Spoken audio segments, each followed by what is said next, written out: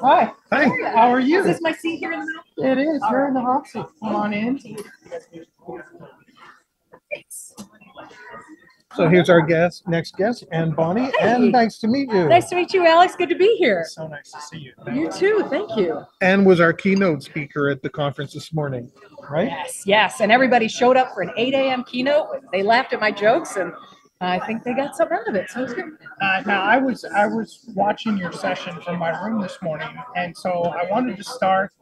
That sounded very diva-ish. Didn't it? I had my room service. First, I wanted to start with an apology for saying that, but I was not expecting. You came out with a guitar, and you sang a song of resilience. Yeah. And I've never seen a song about resilience. So how did that happen? That you would say, I'm gonna go to DRJ at 8 in the morning, and what they want to hear is, and it was great, by the way, a song about resilience. That was amazing. Yeah, so I was running one day and a song came on by Ollie Moores called Dance With Me Tonight. And I was like, oh my God, I love this song. It's super easy to play on the guitar, which is good because I just learned the guitar recently. And I can rewrite those lyrics to fit what I'm talking about, to fit the audience. And it's worked out really well for a lot of groups. And it's a great way to connect with people, with music. Very much so. So what was the talk about this morning?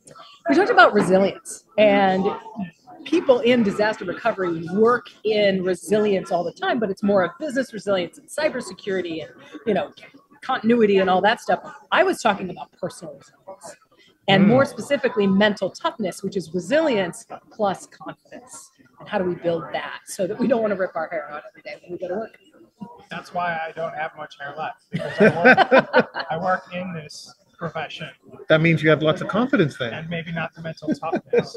So for someone who has that, I like how you said that it's plus the mental toughness. If someone is like, oh, that I need more of that, what are some of the things you shared with the crew this morning? Well, so first of all, taking a minute to say, what is my problem with this? Often we squash our emotional reactions to things when they frustrate us, when they upset us, when we're scared about it not going well. And if we can just take a minute to acknowledge that reaction, it allows us to shift the activity in our brain around to the part that actually thinks, rather than being back in the lizard brain part that reacts.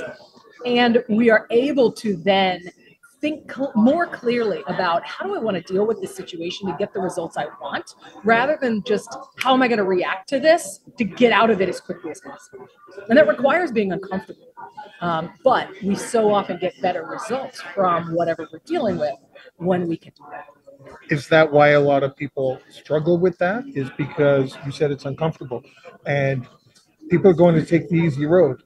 Well, and our brain is wired to take the easy road, because back when our brain was invented, we needed to save as much energy for survival as possible. And so our brains are wired to be lazy and to not take the difficult route, right? We want it to be, we love our habits. We like the way we've always done things because it's more comfortable. And so that is, we're fighting biology here. But, back in the day when our brains were invented, there was no DoorDash, there was no Amazon. If you didn't have, your tribe and you weren't acting, you weren't surviving. And so we have to kind of work with this old hardware in a more modern world. And so understanding that resistance and where it comes from is helpful sometimes. So what do you do personally when you find out, oh, hey, I'm kind of in this rut with my habits? Like how do you personally, as Anne, first have the awareness to notice that, and then what do you do to shake that up? Yeah, so one of the things I love to do is ask my brain, how else could I get there? So have like a creative brainstorming session and start jotting down just all of the ideas that pop in my head. And some are crazy, like go to the moon, or go work at Starbucks. But by listing all the crazy ideas, not only do I then have a lot of options, I have a lot of fun doing that. So I usually laugh a little bit. But I start to identify that I have choice. And when I feel like I have choice and there's something I can do about this situation, I feel a whole lot more confident, because I feel like, okay, I can do something here that matters, rather than just riding around on a wrecking ball, running into things, having no control over where the darn things go, you know? And when we have that, that builds that confidence, that builds the mental toughness, it builds that self-efficacy that we can do something about a situation. But how do you bring those two together? Because I know people who are very confident in themselves, but they're completely lost. You know, they would find themselves lost on a one-way street. You know, like You mean geographically or just in life? it could be both. Oh, yeah. You know, All of the above. but they're very confident. You know, they have nothing phases them type thing, but yet they're still completely scatterbrained. So how do you bring those two together?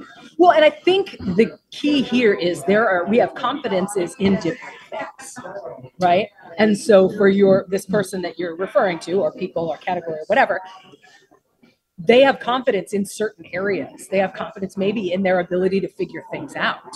Like, I get it, it's fine. Or they're just like, yeah, whatever's going to happen is going to happen, and we'll figure it out when we get there. But still not tying those things together. So I think the key is, so often when we are confident in certain areas, sometimes that makes us rush to a decision. We like certainty. Our brain likes certainty. And so oftentimes we rush to a solution that may not be the right solution. We end up being a hot mess, wandering around the discomfort zone like, what's going on? So I think one of the ways that we can mitigate that is to just pause for a second and do what I just was talking about. Well, how else could I solve this? What are some of my options? Rather than just rushing to what I've always done, saying, okay, how else could I get there? To start saying, okay, maybe that doesn't get me the results I want, but this could.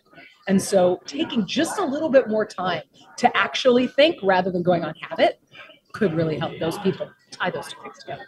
I would like to form a resilience cover band with the name "Wandering Around My Comfort Zone." Wandering around a discomfort zone. You play guitar. I've got piano. I've got guitar, bass, and some synth. All right, so maybe Bob Arnold will put us up on stage as a trio. And I've kind of got animal's hair, so I can take drugs. Oh, there we go. That's fantastic. What about support systems? You know, that is one of the huge things that we talked about, is the importance of other people in all of this. You know, I talk about when our brains were invented, we're working with old hardware. And in the time that the brain was invented, if we were alone, we were not going to survive, period. And our brain hasn't gotten an upgrade on that. So even though we can be introverts and never want to leave the house, we still need that backup. And so bringing in your team, bringing in your tribe, whether it's personally or professionally, when you know you can rely on people, you're going to feel a heck of a lot more confident and resilient and just satisfied, because it's a whole lot more fun if we're not doing it alone. Now, you mentioned introvert. I'm an introvert. Okay. Which I am. I know it's very weird because I can turn on and off very quickly, depending on where I am. You know, but how does that work for some people who just don't know? You know, they can't figure out where they fit in, where they are, and yet trying to get that resilience mindset. Like, is it easier for an introvert? Is it easier for an extrovert? Does it depend on their support system that impacts either one, or does it even come into play? It depends on about 4,892 million factors. That's small. Yeah, no, and it's true. And I think the key message that we need to understand is that we got to find our own way that works for us. What works for me is not going to work for you. It's not going to work for James. We need to find the right path for ourselves, which is one of the hardest things about being a human being, because we want somebody to tell us how to do it. Because again, our brains are lazy, and it's a whole lot easier that way. But if we can find the right formula for ourselves and trust in what we know works for ourselves and not what works for everybody else, we're going to be a whole lot more fulfilled. And whether we're an introvert or an extrovert, whether whatever the situation is, we're going to be able to fit it into our lives in a fulfilling way because we figured ourselves out. And again, that's hard because you are your unique little snowflake. And it's hard to be floating around the discomfort zone by yourself, kind of finding your own way. But the cool thing is once it clicks into place and you find that thing that works, like you could be here doing podcasts in the middle of the trade show floor all day. And then you're like, no, I'm not going to dinner. I'm going back to my room and I'm going to do whatever I want to do because I need to recharge. That's right? What he does. That's exactly what he does. And that's what I have to do too. Because, people invite me to dinner and I'm like, you know what? No, my job is all about energy management. I got to be able to show up tomorrow to whatever I need to show up to. And if I go out and I'm out late and I'm eating too much food and all the things and laughing too loud and using my voice, I can't do what I need to do tomorrow. Yeah. So it's really drawing those boundaries and finding what works for you. And anybody can be successful at that. I love that term, energy management, and I'm going to use that tonight to get out of dinner. So You're welcome. I just blame Anne. I'm like, look, Anne told me I don't have have to be to better with my energy management, so I have to decline your invite. And if you don't like it, you can find Anne. Blame Anne. Blame Anne. Blame Anne. Yeah, no, I've got it. I'm the Canadian in the room. So, are you? Yeah, excellent.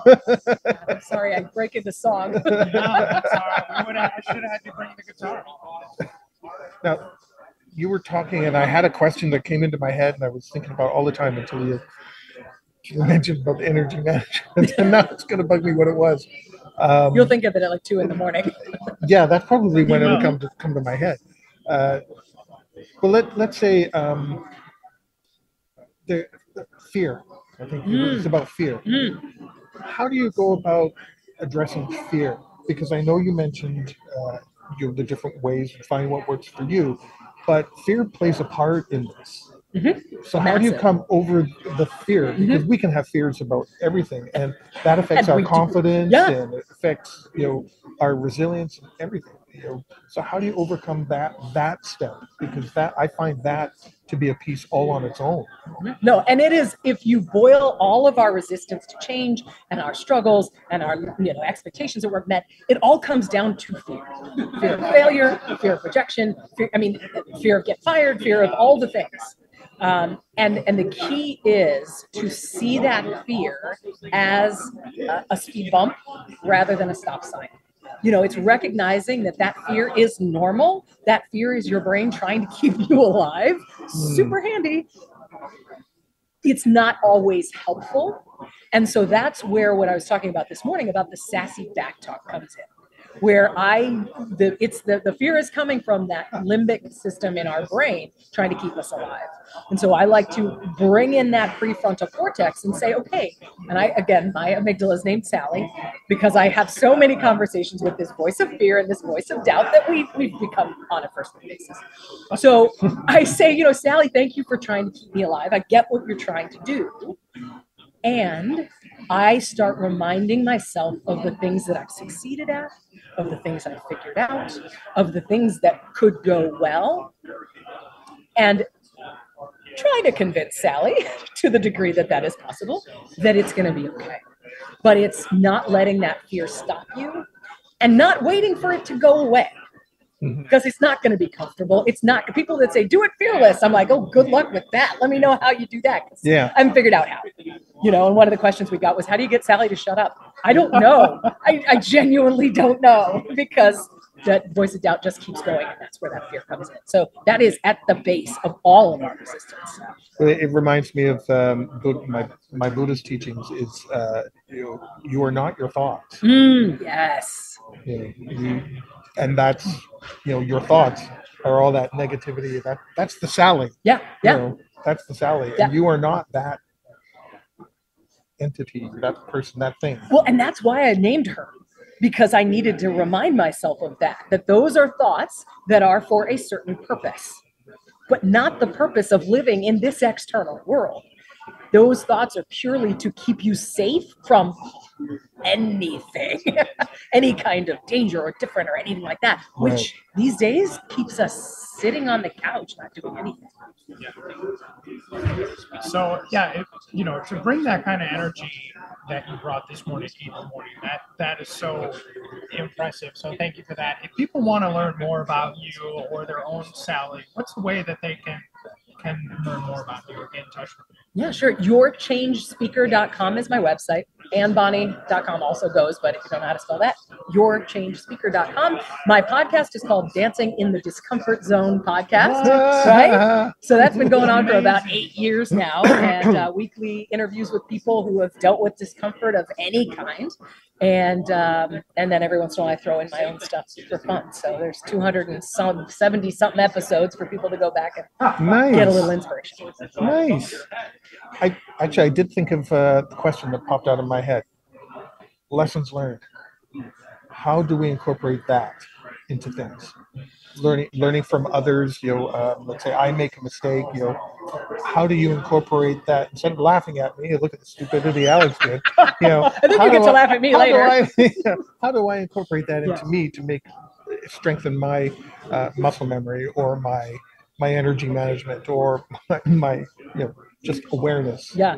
Well, humans are notoriously bad at learning from other people's mistakes because we're so busy laughing and having a good time because it wasn't us this time. But I love the debrief.